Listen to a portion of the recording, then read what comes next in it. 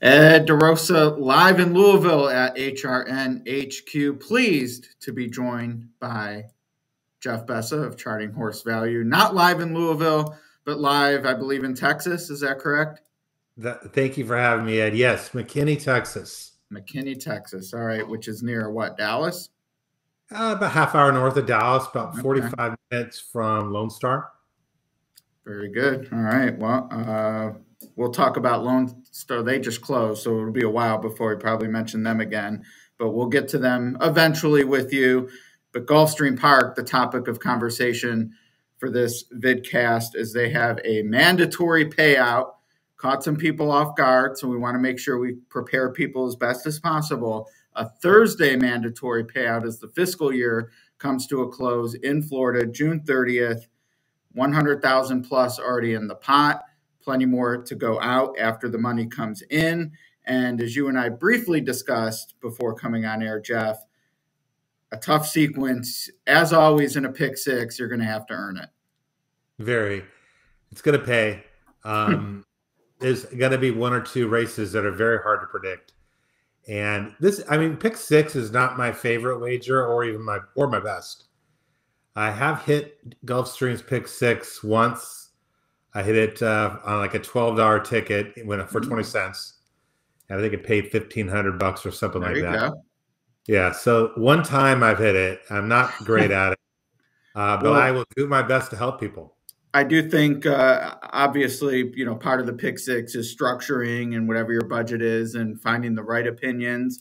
It's very easy to be right and still wrong in a pick six, but Yes. the benefit, I think, of A, these videos from a macro level, and then B, charting horse value at a micro level is, you're not in the business, at least as far as the sheet goes, of giving out a pick six ticket. It's information, it's opinions race to race. And as we've seen over the weekend with some people who thanked you for some nice hits at various tracks, it's about finding the horse that otherwise maybe they wouldn't have landed on their own, or maybe you give them a little extra confidence to single when they were between two horses. That's how I use it anyway. And rather than go race to race, I took the approach of I'm going to look at this as if I'm playing the pick six, and charting horse value is actually all I've looked at so far. So I have not been tainted by my own handicapping process, which involves using Brisnet PPs. I like looking at sheets as well.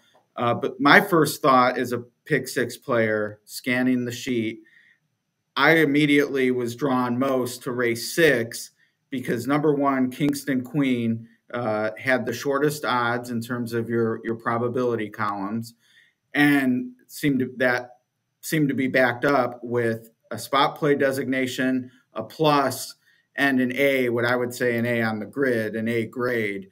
To me, that all pointed to if there's going to be a single among these six races, that's probably going to be it. Would you say that's a fair interpretation of someone who's glancing through a sequence looking for a most likely winner? Well, there were two races that I immediately focused on where I thought I had a strong opinion. That's one of them, race six, which we can get into. And the other one's race four. Similar situation with the spot play A plus on the top. So those are the two that I kind of zeroed in on where I probably would need to take a stand. And both of them, by the way, are not favorites. Oh, Yeah. So how about that? One's a second choice and one's like a second longest choice.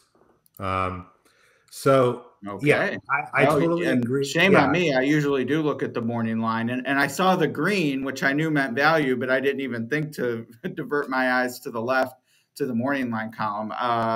Well, now I'm really eager to see what I come up with because usually when I run always and these types are highly favored, the morning line just is wrong. I mean, it is probably the case. Would you say that? I mean, do you think 6-1 is feasible here, or is that just probably a weak Well, line? I think that 3 is going to take quite a bit of money. The morning line does look off. It's Okay. certainly flat. I mean, they have a Yeah. 3-1 favorite, and then the rest Yeah, he all right doesn't. there. He's not trying very hard. But the, but yeah, I think I don't know what's going to happen. I think you're going to get a fair price on Kingston Queen. I like That's it. for sure. Yeah, but I don't. You might only get 9-2. But I still think there's a lot of contention in that race. It's a good race to have an opinion. And it is one of two all-weather races. 5 of the 6 are sprints. 4 of those 5 are dirt sprints. This is the lone synthetic sprint, and then we end with the synthetic route. We'll get to that one in a bit. Before we get to the 2 that start things off, which also have A+ grades in races 3 and 4, including a spot play, as you noted in race 4, I did want to ask about races 5 and 7, and this is anecdotal. You'll know much better. It's your sheet. I'm not as familiar. It seems like there usually is an A. Mm-hmm. And I was drawn to the fact that in both those races, let's see, race 5, there's a B+ and then 2 Bs. Race 7, it's 3 Bs and the plus is with a C. Does that mean they're wide open? Yes. Okay.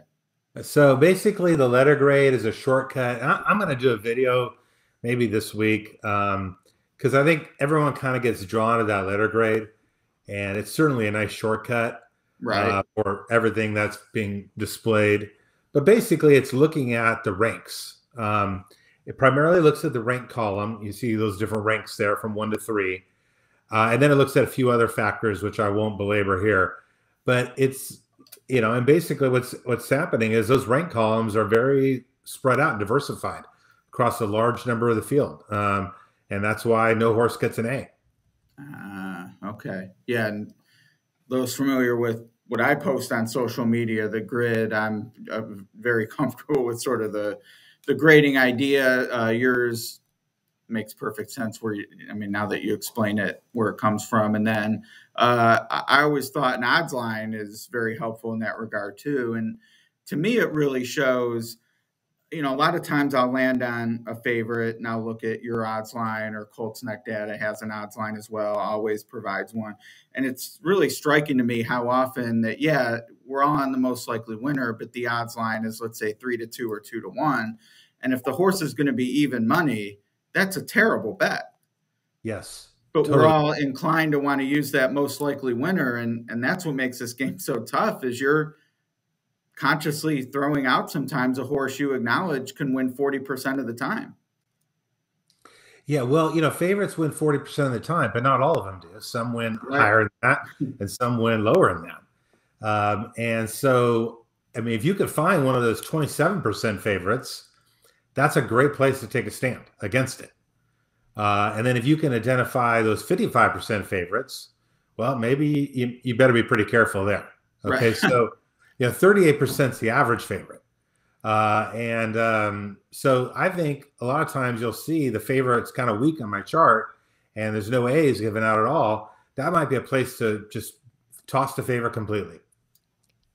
Yeah, you got to be willing to get beat sometimes, long term especially. But that's part of, like you said, the pick six being so difficult. I think part of it's making those decisions of where you're willing to get beat and acknowledging that you can get beat sometimes. It all starts in race 3.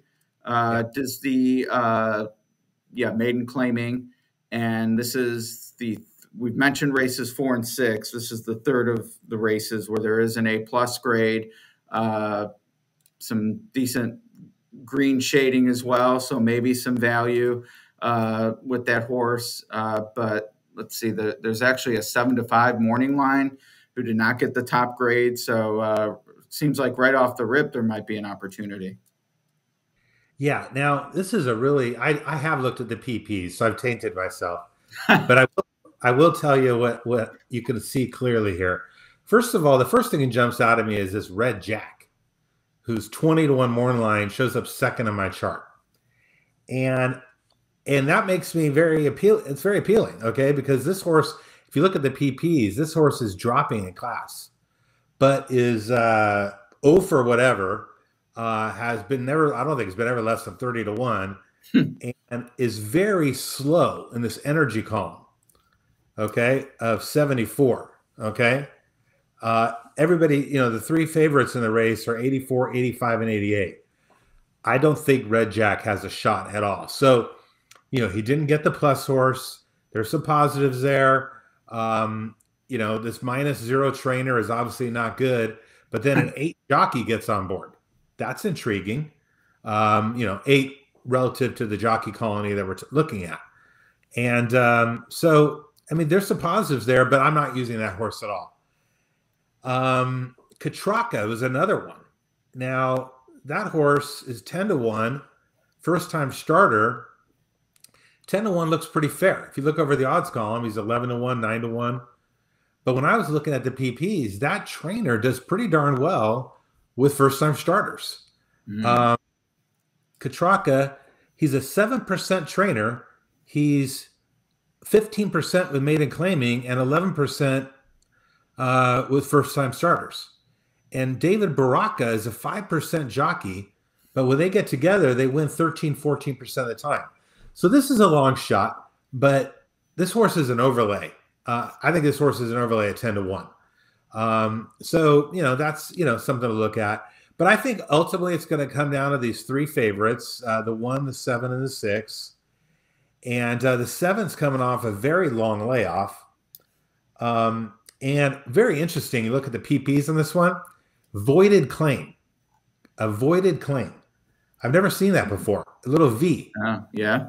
That's the first time I've seen that. So immediately after that race, the horse takes a lengthy 6-month layoff. And now is, you know, first time Lasix racing as a 3-year-old. You know, that's an interesting horse. The 6 horse is the favorite. I don't like that horse at all. Second lifetime start. Horse was off slow 2 months ago, and then very light works for this, coming back to chalk. Yeah, so I mean, I'm going to be on that 1. Top horse on my chart. Hope I get 3-1. Yeah. Third off the layoff. It was a short layoff, but third off the layoff is the speed of the race. Look, no other horse in the race has any speed. 98 early speed. Nothing else is remotely close. Good jockey trainer combination. Gets the A+. I would probably single that horse to start the sequence off. And that way, if I lose, I move on to pick 5. You know, it's no loss. Yep. Pick 5 is a great wager at Gulfstream. They pay you on 4 out of 5. You know, there's no jackpot takeout. So I think that's a very good single. This is a weak field, and that favorite's weak. I would just single the 1 and hope to survive. Now, would you make any sort of calibration if Katraka opens up at 7-2 live in the doubles? Would that make you more inclined to figure something out? If Katraka drifts up to 25-1, definitely a toss. Yeah, if that horse gets played and is very live early, especially, look at the early money coming in on that horse. Right. Or like, you know, that's where I would be looking. You see that horse. Like the other day, I saw a horse who was like 20-1 morning line, opened up at 3-1, and then drifted all the way back up to 10-1, and then he won easily. So you can look for that early money angle on horses like that. That's where the smart money will be.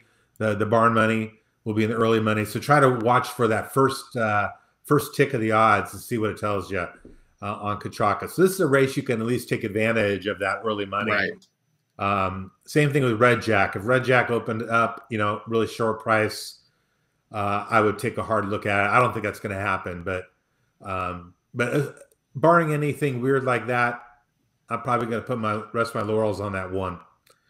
And I like the 7 more than the 6. So if I did go too deep, I would use the 7 and toss the favorite. All right. Yeah, well, that's a good start against the favorite in the opening leg. We mentioned race 4 along with race 6 might be one of the ones you single, or maybe you're thinking both. Is it Ellie Rees Easton? I feel like I'm missing some reference there, but Ellie Easton. Ellie Rees Easton. Oh, I bet that's it. Ellie Rees Easton.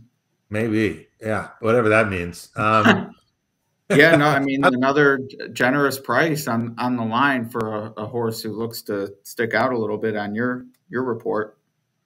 I like that horse. Now, this race is going to be very interesting from a pace dynamic. There's 2 speed horses in here, the 1 and the 4. They got an F6 and an F9. And as you know, speed is good, okay, on sprinting on the dirt. But both those horses are coming off some bad races, and they will be running with each other. And if you look at the PFDS odds and the best odds, typically those are going to be comparable to each other. But look how both of them decline. 3.7 to 12 to 1, 4.8 to 14 to 1. Again, indicating not the best form. So I think the speed will fade. And then you got these two closers on top, which one of them should get it done, the 2 or the 3. The 2, I mean, got it done last race, or I think took second last race. And that one's 2 for 20 lifetime. So you could go single, and then start spreading in other legs. But I really like the 3 here. But hopefully that pace falls apart. The other horse that's interesting is the 5. And you see the horse does get a C grade. And the 5 is by the same trainer, I think, as the 3. Let me just double check that. Yeah, that's right. Antonio Sano. Now, when you look at the trainer score, Ellie Reaston or whatever is an 8, and Ever 3 is a 6. So the same trainer gets a lower score on Ever 3. And actually, Ever 3 didn't run the greatest race in his last one. But the thing that Ever 3 has as a slight advantage is he'll probably get the jump on the 3, get the jump on the 2, maybe holds on. But the 3 and the 2 are going to come closing, and I think the 3 would win. So you could single the 3, or you could maybe go 3 deep with the 2, 3, 5. But I think it's a good place to play against those 2 speed horses, who I'm a little worried about. Right. All right. Yeah. And another sort of flat morning line. No big price there like we had in the opening leg with Grand Players, 7 to 5. Race 5. A lot of these flat morning lines. Yeah. I don't know why. But race 5, one of those, along with race 7 I mentioned, that just seems extremely competitive. Yes. Which maiden special weight race. No real standout in my mind. I agree. And you've got 3 first-time starters. And if you look over in the value column, the highest value is 6. It's pretty low. So that's why this race gets a 0 over in the DS column. You see an 0 asterisk. Yeah. This is a very difficult race. Probably a place you want to spread. This is a place you could spread. I think Tenacious Val could win the 4. I even think that Sadie's Amendment, the 7, is a sneaky horse for a first-time starter. The 1 is coming off this long layoff, but gets a nice jockey upgrade, good trainer, good getting blinkers on. That horse could win. The favorite could win.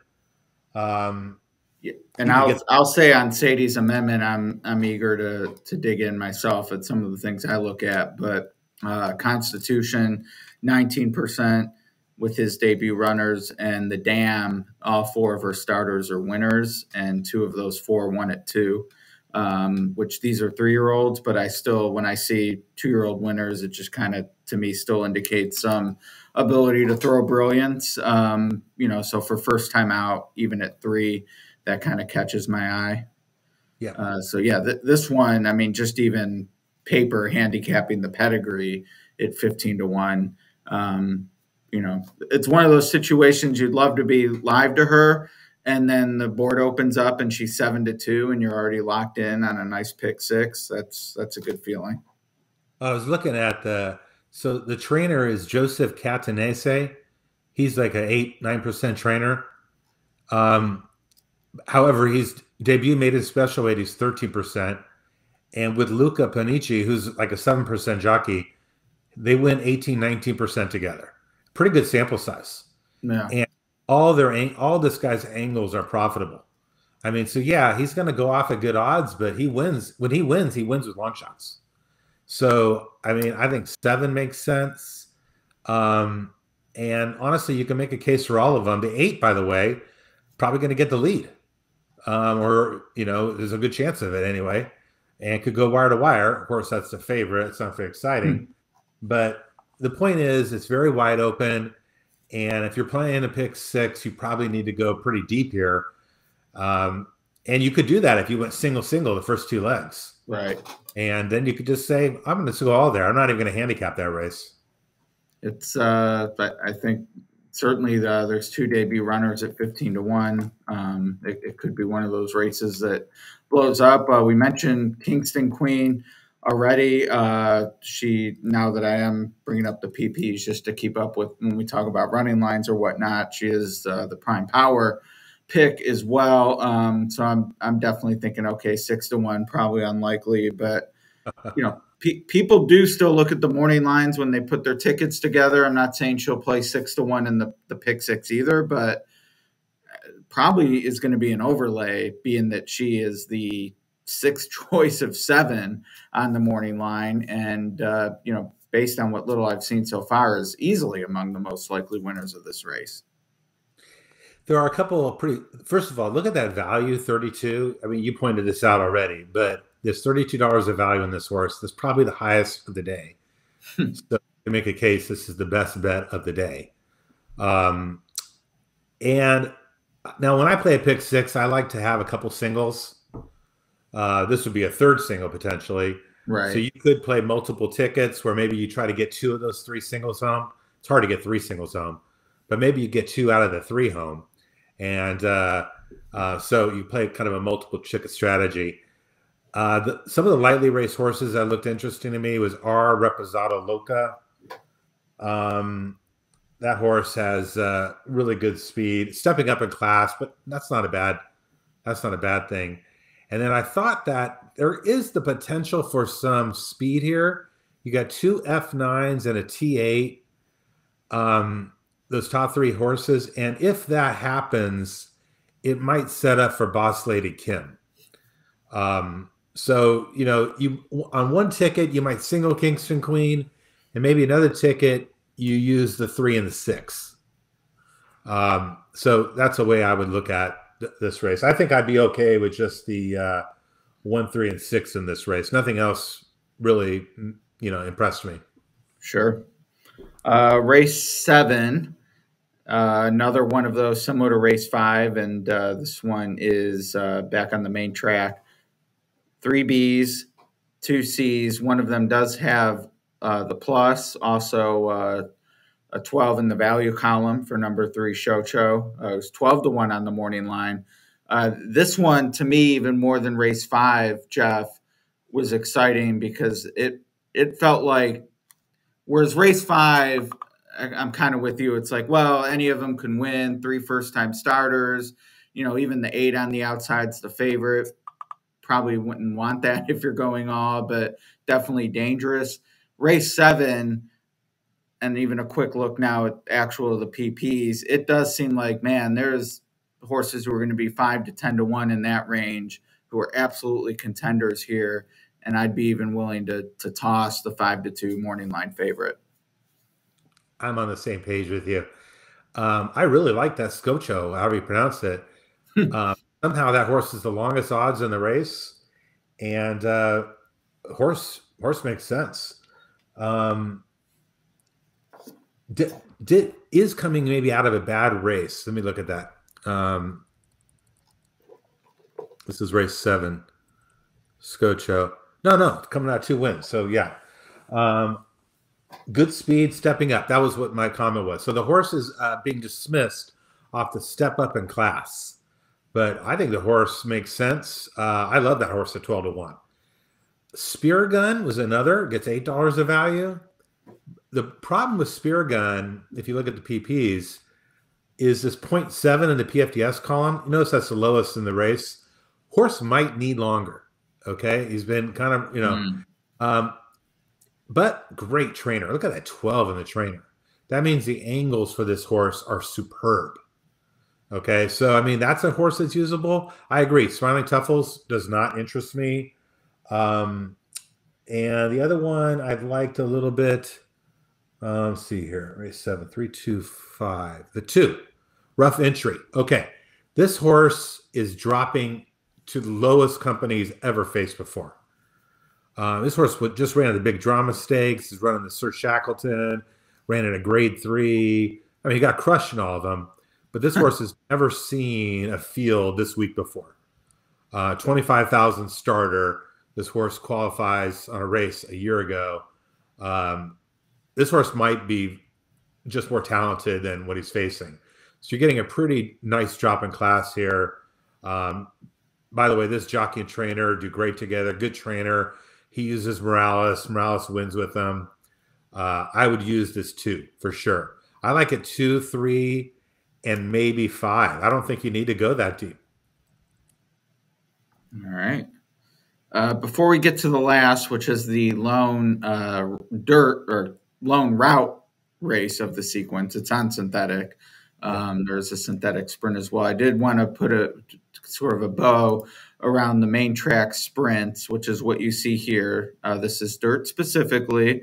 And I went back to May 9th, which, I just kind of thought, well, right after Derby Day, there's definitely kind of a shift in racing. And I found, looking at our track trends tool, pretty fair. And this is certainly germane to some of the things we've already talked about, where there are some races where it looks like there could be some speed to set things up. And as we can see, closers 29%. So yeah, a little less than the other 2 styles, but certainly higher than a lot of other tracks, dirt sprints, which is, sometimes 10, 20% only. Early speed, not a huge advantage. Stalker actually has a higher percentage over the last, 7 weeks, I guess.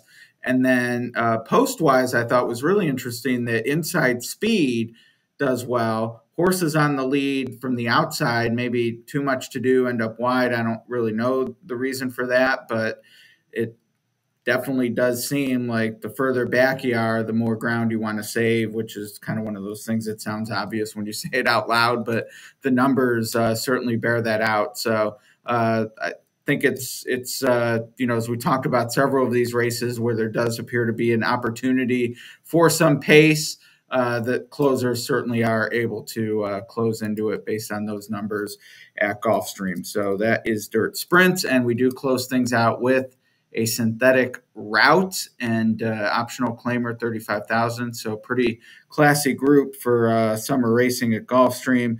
There is an A in here, but I don't think just didn't appear to me, Jeff, to be as strong as some of the others we talked about. And it is lower on the rankings as well than those. Maybe another one based on having 2 or 3 singles into this, where you can be live to a bunch to close it out. Yeah, that 3 is coming out of a bad race. And that's probably why it's dropping down. Let me pull my sheet up here. Declines. Look at that. 4.1 to 11 to 1. Definitely coming out of a bad race. He's the only F in the race, but his early speed's not that great, and we just saw that speed's not that great right now. So I don't like that horse. But you can make a good case for a lot of horses in here. The 4 fits perfectly. KC Chief, and by the way, this is another. Yeah, he's not an A, but fits perfectly. The 4 also is not in for a tag. So this is a little confusing. It says claiming race over there in my column, but there's some allowance conditions. There's some conditions, yeah. So I kind of like that. No tag, really nice jockey trainer combination, is dropping, by the way, the only horse in the race with multiple wins. So this horse has 2 wins. I like that one a lot. I don't like the 3, as I said before. The jockey of the 4 also rode the 3 the last 3 times out. And my trainer jockey stats say Aramillo's only ridden for this trainer once in the last 60 days, which it wouldn't have been this horse because his layoff's longer than that. But it's not like he has some deep-rooted relationship with this trainer if he's only ridden for him once, but he ends up on KC Chief instead of Valiant Avenger. Yeah, he's been riding both horses. He's been on this horse 4 times. And here's the stats I got from Brisnet. Now, I don't know what time frame they use, but he's won 3 out of 6 races at the meet. And he's 5 out of 7 lifetime with this trainer, Jaramillo. So he doesn't get on often, but he wins a lot. When he does. Yeah, so I think KC Chief makes complete sense. Who else did I like? I thought the 7, which is high in my chart, I mean, gets a C plus. If I'm playing strictly off the chart, I'm using that horse. Okay, 12 to 1, $8 of value. Maybe he's an overlay. The PPs scare you away. I'll tell you that. If you look at PPs, you're like, no way. Yeah, that's how you But get a price. that's how you get a price. There's something hidden in that data that my chart likes, but you're not going to see it on the PPs. Um, the 6, Ghost in You. Let me look at that one again. That one, oh yeah, lightly raced, dropping down to 35,000. That that looks like pretty nice horse. Now Alvarado, I just heard got suspended. I don't know if he's running or not, but Mm, Alvarado and Safi Jr. are incredible together. 30% lifetime, and that's a 14% jockey. So right. uh, I think 6 is very interesting. You could use the 9 as well. I'd probably be pretty satisfied with 4, 6, 9. Tossing the 3, tossing the 7, tossing the 8. All right. But tough sequence. And, Yeah. people got to look at the tools that are available to them, look at the data themselves. Um, but that's how kind of And I always, I mean, this is a leak of mine, so it's kind of personal. But I mean, you have to allow yourself at least some opportunity to adjust for scratches. I yes. mean, we all get, you do the work and you feel like this is your ticket, and a lot of time, oh, this horse scratched, and maybe you don't even replace it, which is fine.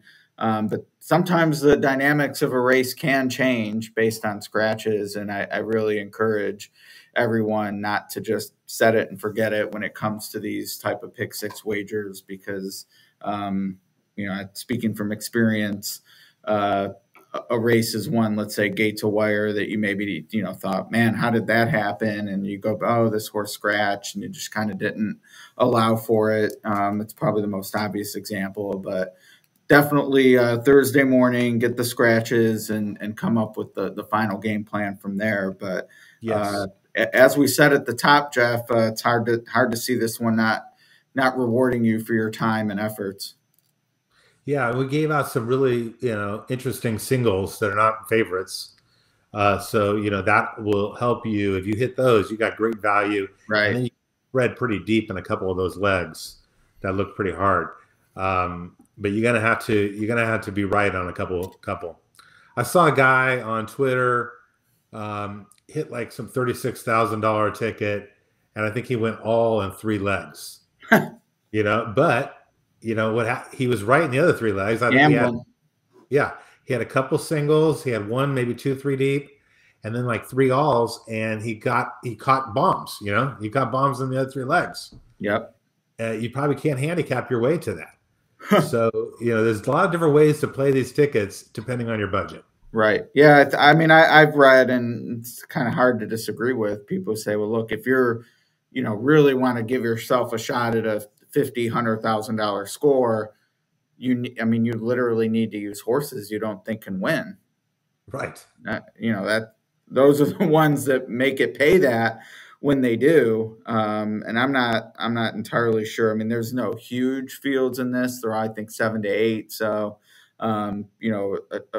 a huge separation to that point may be unlikely in this sequence. But like you Yes. said, you hit for 1,500 on a $12 ticket, which is 60 combos.